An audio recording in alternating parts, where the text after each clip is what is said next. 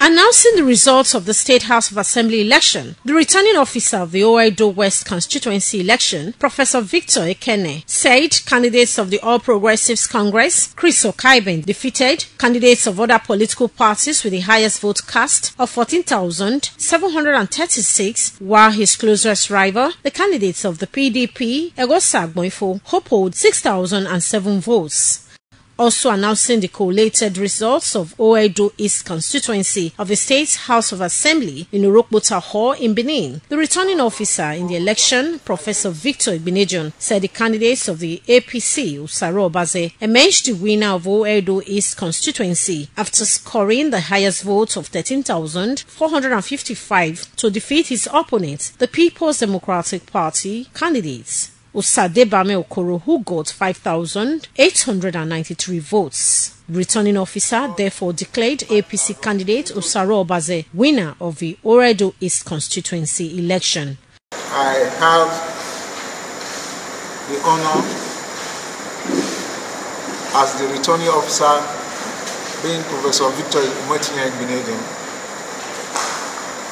to announce that Usaro Obaze of APC, having satisfied the requirements of the law and scored the highest number of votes, is hereby declared the winner and is returned elected. Yes,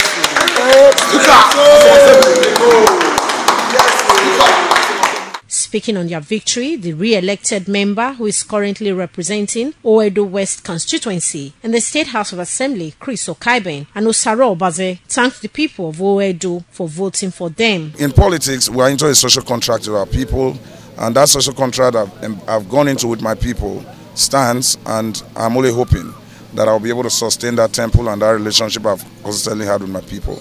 To everybody in Oredo West and my constituents, I say may God bless you all, and may God continue to prosper this constituency, and together we'll take Oredo. Words are not very complete for me to express how joyed I am. I want to dedicate it to God Almighty, who gave us the opportunity to contest the election in the first place, and also thank the leadership of the party for the role they played in ensuring this victory. We thank people for Edo State for having the confidence in the people in our party and my government led by Godwin Obaseki. Deborah Ogbeifun reporting.